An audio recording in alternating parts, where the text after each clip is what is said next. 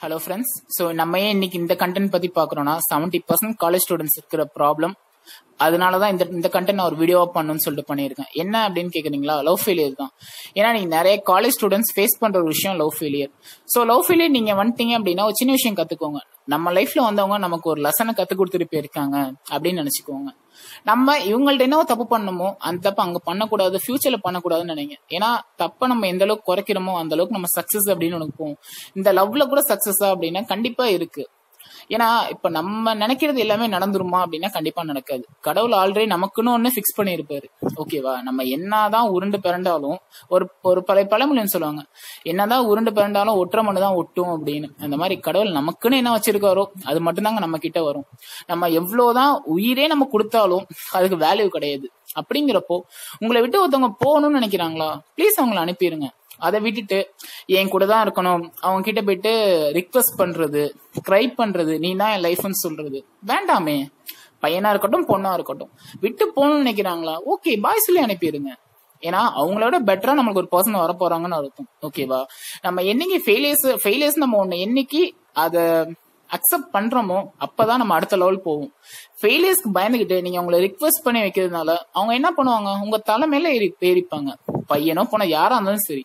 ஒண்ணும் இல்ல, ஒரு சைடு நம்ம அன்பு காட்டுறோம், இன்னொரு சைடு அன்பு இல்ல, அது வெறும் கல்லுன்னு நமக்கு தெரிஞ்சிச்சுன்னா நம்ம தூக்கி போட்டோம். அதை விட்டுட்டு நம்ம கல்லு மேல போயிட்டு நம்ம என்னதான் கத்துனாலும் கல்லுக்கு தெரியாது. ஓகேவா? அந்த மாதிரி அந்த சைடும் அன்புங்கிறது இல்லைன்னா பிளீஸ் அதை தூக்கி போட்டுருங்க. அவங்க உங்கள்கிட்ட போகணும்னு நினைக்கிறாங்களா, ஓகே தேங்க்யூ அப்படின்னு சொல்லிட்டு அனுப்பி விட்டுருங்க. நம்மளுக்கு அடுத்து நிறைய இருக்கு. ஏன்னா இதையே இப்ப நான் சொல்றேன்னா காலேஜ் ஸ்டூடெண்ட்ஸ் ஃபேஸ் பண்ற பெரிய விஷயம் அதுதான். கரெக்டா ஃபர்ஸ்ட் இயர் ஒரு பையன் லவ் பண்ணுவான், அவன் செகண்ட் இயர் தேர்ட் இயர் நல்லா போகும். திடீர்னு பாத்தீங்கன்னா அவனுக்கு தேர்ட் இயர் மிடில் அவனுக்கு லவ் ஃபெயிலியர் ஆயிடும். ஏன் மேபி ஃபைனல் இயர்ல கூட நடக்கும். அவனுக்கு என்னன்னே புரியாது. ஆனா அவனுக்கு எல்லாருக்குமே தெரியாத ஒரு விஷயம், அந்த ஃபைனல் இயர் தேர்ட் இயர் அந்த ஃபைனல் இயர்ங்கிறது அவன் கெரியரை டிசைட் பண்ண போறது. கரெக்டா அந்த நேரத்துல தான் அவனுக்கு இந்த மாதிரி ஈவெண்ட் நடக்கும். இல்லையா? சிம்பிளா அந்த பொண்ணு வீட்டுல அந்த பொண்ணுக்கு மேரேஜ் ஃபிக்ஸ் பண்ணிருப்பாங்க. சோ மியூசியம் இருக்குல்ல, ஆதி சொன்ன மாதிரி சிம்பிளா சொல்லியிருப்பாங்க. என்ன அப்படின்னா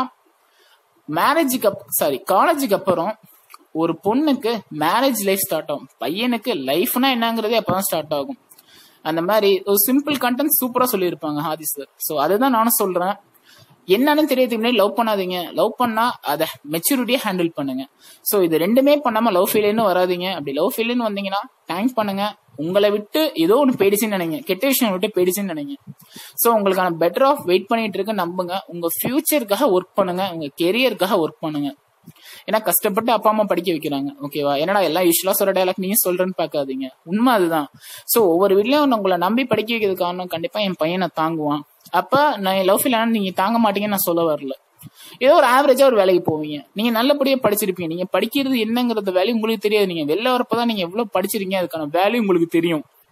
சோ நீங்க வெளில வரப்பதான் நீங்க உங்களோட குவாலிஃபிகேஷனுக்கான வேல்யூ வெளில தெரியும். சோ இந்த வீடியோ நான் ஃபுல் அண்ட் ஃபுல் லவ் ஃபெயிலியர்ஸ்க்காக மட்டும்தான் பண்ணேன். சோ இந்த காலேஜ் டேஸ்ல நீங்க ஃபேஸ் பண்ற இந்த லவ் ஃபெயிலியர்ங்கிறது ஒரு உண்மையான லவ் ஃபெயிலியரே கிடையாது. எப்படி பாலைவனத்துல நீங்க போறப்ப தண்ணி இருக்கிற மாதிரி காணல் நீர் மாதிரி தெரியுமோ அந்த மாதிரிதான் இந்த காலேஜ் டேஸ்ல அது இந்த லவ் ஃபெயிலியருங்கிறது உங்களுக்கு ஒரு காணல் நீர் மாதிரி தான். நீங்க வெளில தாண்டி போறப்பதான் தெரியும் அது ஒண்ணுமே கிடையாதுங்கிறது. ஆனா அந்த சைடு நீங்க பாக்குறப்ப இது உலகமே இருண்ட மாதிரி இருக்கும். பட் நீங்க வெளில வந்தா மட்டும்தான் உலகம்னா என்னன்னு உங்களுக்கு தெரியும். சோ தேவையில்லாம லவ் ஃபெயிலியர் நினைச்சு உங்க லைஃப் வேஸ்ட் பண்ணிக்காதீங்க. உங்க கெரியருக்காக ஓடுங்க, உங்க பேரண்ட்ஸ்க்காக ஓடுங்க. சரியா? ஏன்னா நீங்க இந்த காலேஜோட எண்ட் லைஃப்ல நீங்க ஜெயிச்சிட்டீங்கன்னா நீங்க லைஃப்ல ஜெயிச்சிட்டீங்க, உங்களுக்கு தெரியாது, நீங்க உலகத்தையே ஜெயிச்சிட்டீங்க. ஓகேவா? அதை விட்டுட்டு நாகேஸ்வரோட ஒரு பழைய இது நல்லா இருக்கும், நீங்க கேட்டிருக்கீங்களான்னு தெரியல. ஏன்னா ரீசெண்டா ஷேர்ஸ் நிறைய வந்திருக்கும். பிரச்சனைங்கிறது கல்லு மாதிரி, நம்ம அது கண்ணு பக்கத்துல வச்சு பார்த்தோம்னா நமக்கு உலகத்தையே மறைச்சிரும். கொஞ்சம் தள்ளி வச்சு பார்த்தோம்னா அது என்ன நமக்கு தெரிஞ்சிடும் சொல்லியிருப்பாங்க. ரொம்ப ஒரு பழைய டைலாக்கா இருந்தாலும் ரொம்ப ஒரு மோட்டிவேட்டட் டைலாக். என்ன பொறுத்த அளவுக்கு நான் நிறைய மோட்டிவேட்டட் பார்த்த ஒரு டைலாக் அது.